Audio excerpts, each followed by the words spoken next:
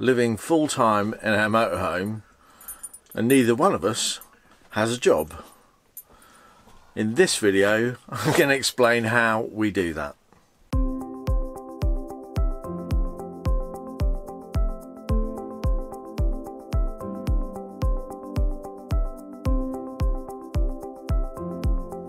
Both Wendy and I retired early from our jobs. I ran a small business and Wendy worked at a pharmacy, and way back in about 2014 and 15 I closed the business, and Wendy went very part-time, working 1 day a week. But since we decided to sell up everything and go full-time in this wonderful auto trail Comanche, travelling around the UK and Europe, people have wondered, well, how exactly do you earn a living, or are you just living on savings?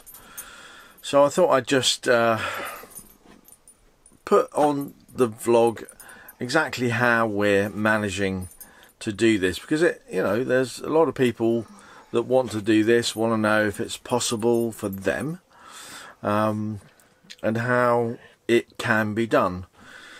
Now, some of you might have seen some of the videos where I talk about being a digital nomad, and what that means is my career has been based in the IT industry, so more towards the end of when I was in business. I would build websites for people, for small businesses, do a bit of online marketing for people, show them how to get their websites and their social media found more easily so that they could attract clients and so on.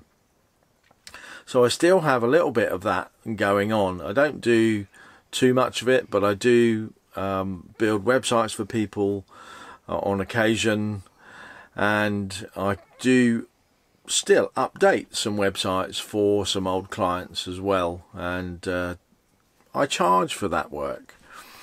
So that allows us to do a bit. I do have a small bit of income from a pension, and more recently we've since we started the YouTube channel for the Happy Travellers, people asked us for stickers and other merchandise like mugs and t-shirts and stuff like that, and we do sell those. So if you're thinking about that, you might want a coffee mug or a t-shirt or something like that, that's available on thehappytravellers.tv/shop. So we have a shop there where you can go and order a coffee mug or a t-shirt, or a set of 6 coffee mugs. Why not? We make a little bit of money out of that when you order it. I also write little articles that go onto a platform called vocal.media, and we get paid a little bit of money when people read those. So I would encourage you, all of you, to pop over to my vocal.media site. That's vocal.media/authors/Steve-Council. I'll put a link in the description below, and that should be up on screen now, so you can go and read the articles that I'm writing. Just recently started doing that over the last few weeks. There's should be 3 articles up and another one just about to be released, all about sort of the things that I am passionate about or care about, things like motorhoming, travelling around Europe, photography, and some of the other stuff to come is how to make vlogs, how to take better photographs, that sort of stuff, and what it's like to live in a motorhome. A sort of broad range of stuff, but all the things that I'm interested in. So please go and read those. It doesn't cost you anything to read, just a bit of your time, and we get a little bit of money. If you really like it, you can give us a little tip too, in terms of cash. So we, you know, just to repay us for our time. We also get the ad revenue from these videos that we put up, and yeah, we've often been asked a question about ad revenue on YouTube, and more recently, like last week, I think somebody put in the comments, does the ad revenue, you know, the little ad you see before the video starts, and maybe if you stay to the end there's another one at the end,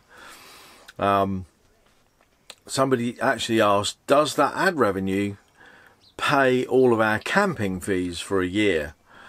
Well, if only was my answer, really. And we get literally tenths of a penny for each ad that runs. Some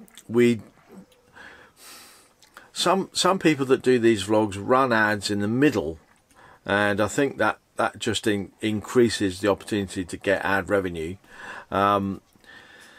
But we've decided that's like really too intrusive, and I don't ever intend to run mid vlog ads. So, you know, as I'm speaking, there might be a gap and then an ad would run. I really think that's intrusive, and the pre-roll, as they call them, the pre-roll ads and the post-roll ads are plenty. Sure, we get a bit of money out of that, and that does really help. We've got all these little sort of income streams that add up over time to allow us to do what we do. Now, you know, we have had some people on the comments sort of really criticizing us for publishing articles and expecting to get paid for that. Well, why wouldn't we? I put a lot of time and effort into creating these blogs,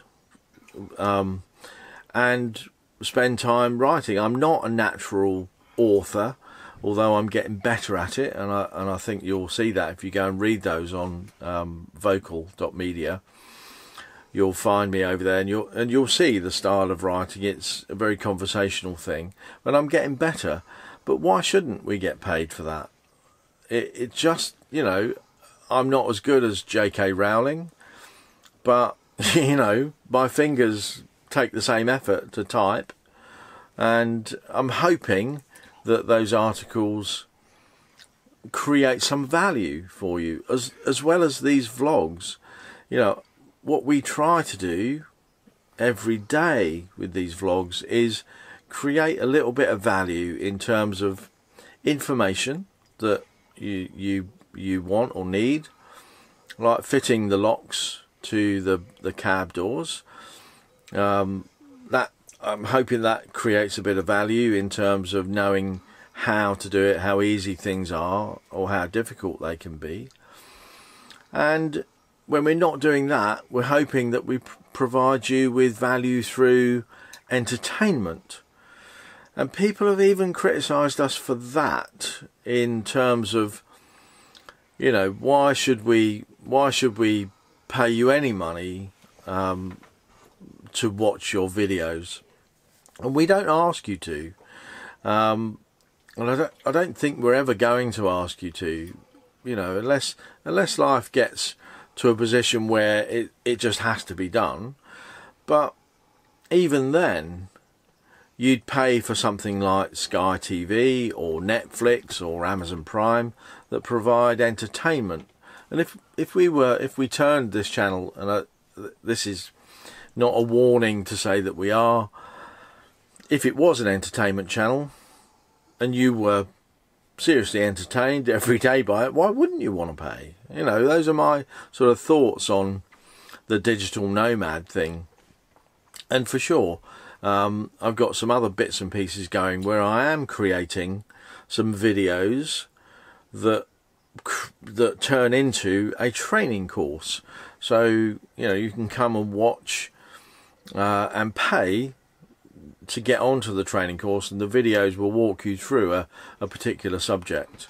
You know, and I've got a few of those ideas in mind, like how to take photographs in a better way, how to make these vlogs, how to build a website, and that sort of thing. The knowledge and skills that I have, I'm turning those into little mini training courses and selling those. So, you know, that's how we are managing in terms of financial, which I know a lot of people have been interested in. So I hope that explains it in a sort of nice way. I know money can be a bit of an emotive subject, especially when there's people out there calling people like us e-beggars, and I don't think we're not, you know, we're not asking you to pay us money for nothing, and we're not asking you to pay us money. We get our money through you just watching and enjoying and getting value out of the content, and we really appreciate that. We're seeing the viewing figures like increase over time, more subscribers, and by the way, if you haven't subscribed yet, please do. That really helps us to know that we're doing the right thing.